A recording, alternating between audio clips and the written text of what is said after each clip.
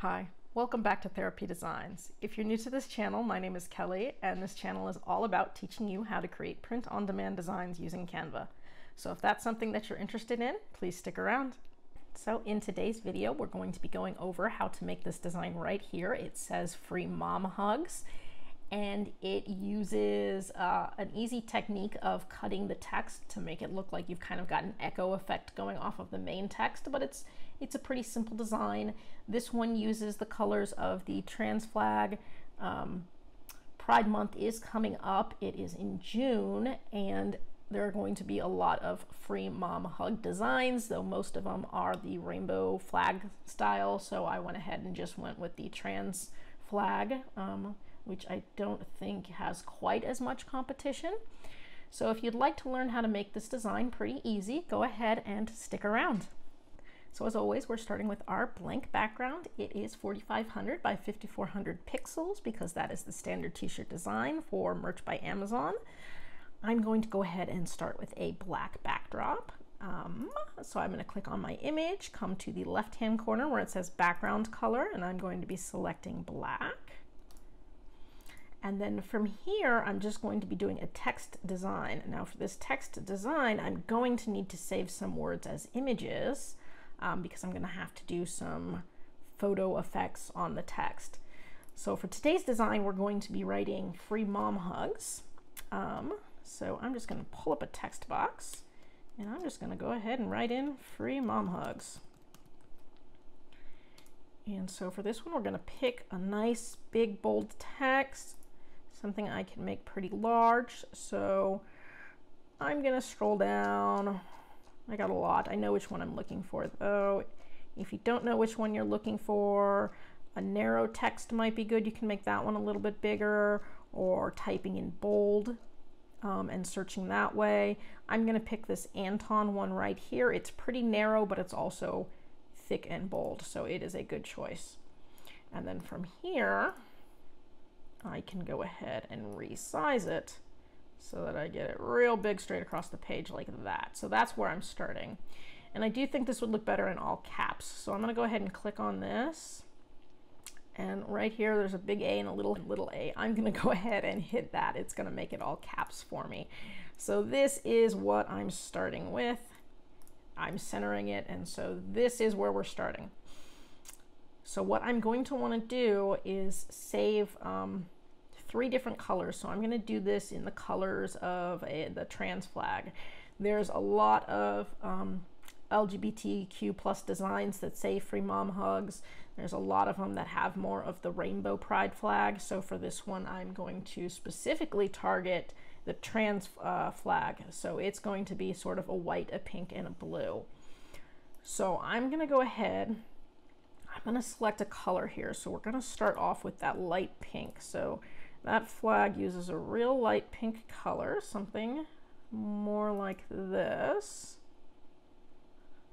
Now, if you want to match the color exactly, you can always go up to Elements and find a photo of the trans flag, and then use this little eyedropper here to pick a color straight off the flag. So if you wanted to kind of match it exactly, if you're good at eyeballing, this is another good way to do it. So I'm just going to do this one right here, and now I want this to be an outline. So to make it more of an outline, I'm going to come up again to Effects, and there is a hollow effect. And so here's my hollow effect, and I can change the thickness. So if I want it to be really thick versus if I want it to be really thin. So you can play with that. I want it to be thick enough to read, but it doesn't necessarily have to be overpowering. So, you know, I'll go somewhere in the middle here. Something like that looks good. I got it at about a 42, 43 right here. And so I'm just going to go ahead and save this, and I'm going to title this one Pink. And I'm going to hit Share. I'm going to hit Download. I'm going to do a transparent background, and I'm going to download that one. And we are going to do this 2 more times because I also want it in white and I also want it in blue. So without changing the size or anything, I'm just going to change the color. I'm going to come up here.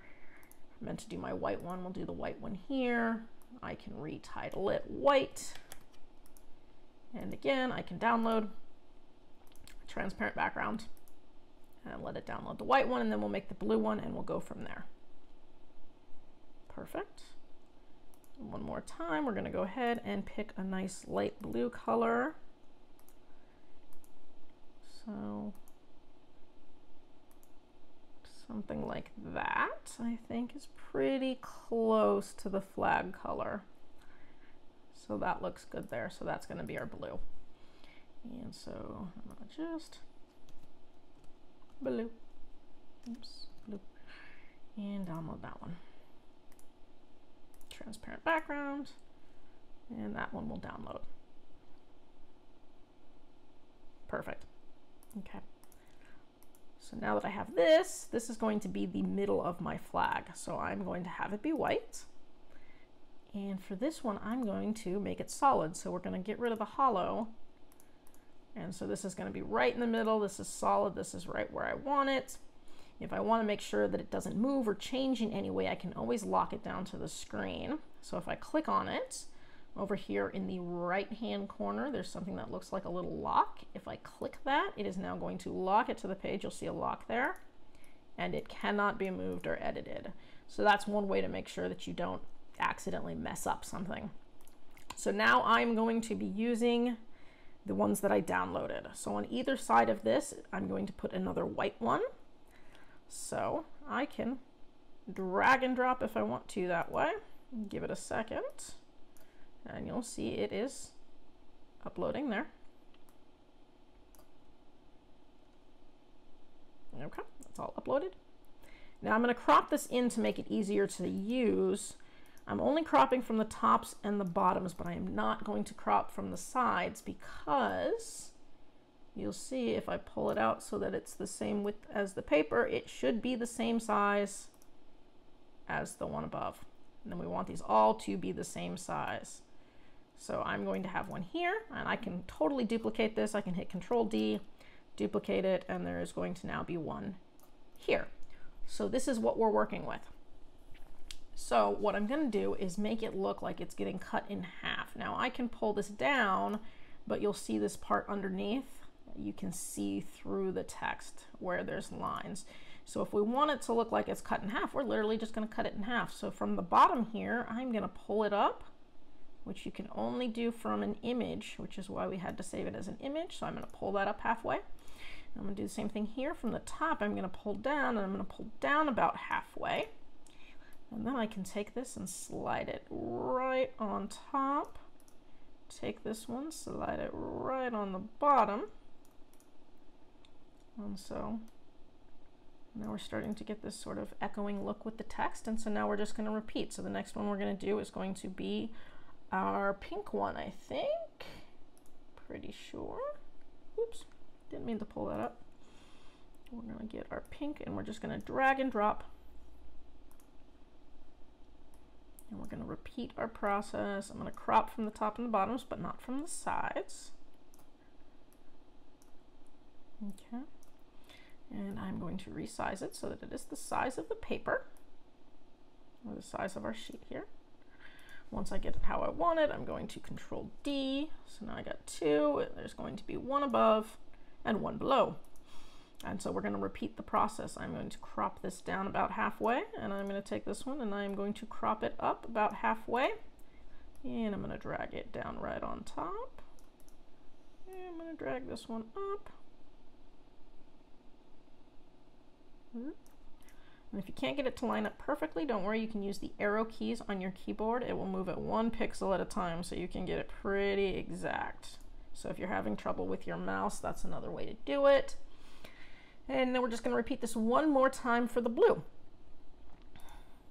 So, oops, pulled it up again, didn't mean to do that. Drag and drop my blue.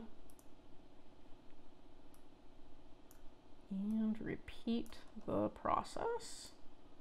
This is a pretty quick design. And I'm going to drag it out, I'm going to drag it out. Once I have it here, I'm going to duplicate it, Control D. This just makes sure that they are exactly the same size, that I don't mess anything up there. Pull this back down about halfway. Pull this one up about halfway. And I'm going to drag this down. Good. And I actually want to bring it up a little bit. Okay. Good. And looks pretty good. So there I have my design, Free Mom Hugs. Now if I want to position this someplace else in the page, no problem. I'm going to have to unlock this first because I've got it locked down. So to unlock it, no problem. I'll click on it, come up here to where it says unlock. Now it's unlocked. Now all of these can move freely, but I actually want them all grouped together. So to group them all together, I'm just going to click down here in the corner and I'm going to drag up over all of them. So now that they're all highlighted, I can move them all together. So I can bring them all up together. I could resize them together. I could rotate them together. They're all one image until I click away. If I want them to stay one image, I can hit this group thing up here and that will group it together as one. So if I hit group, now it really is all grouped as just one big image. So none of them are going to get accidentally moved away from the others. I can put this where I want it. I can center it. And so right there is my design. It says Free Mom Hugs, and it kind of gives that echoing look where you kind of get those cutoffs like that. This is perfect for Pride Month is coming up, or anything LGBTQ+. So I'm going to go ahead and I'm just going to download this one right here. So I'm going to get rid of the blue. Change the name here. One sec. Delete that. Just Free Mom Hugs. Now we're going to download. I'm going to do a transparent background, and that's it. So really easy, simple technique. It can be really fast to use, but it gives kind of a cool look. That's it for today's video. If you found this useful and would like to see more videos with helpful tips and tricks, be sure to hit like and subscribe and turn on your notifications so that you don't miss any of the weekly videos. As always, keep growing and stay creative, and we'll see you next time.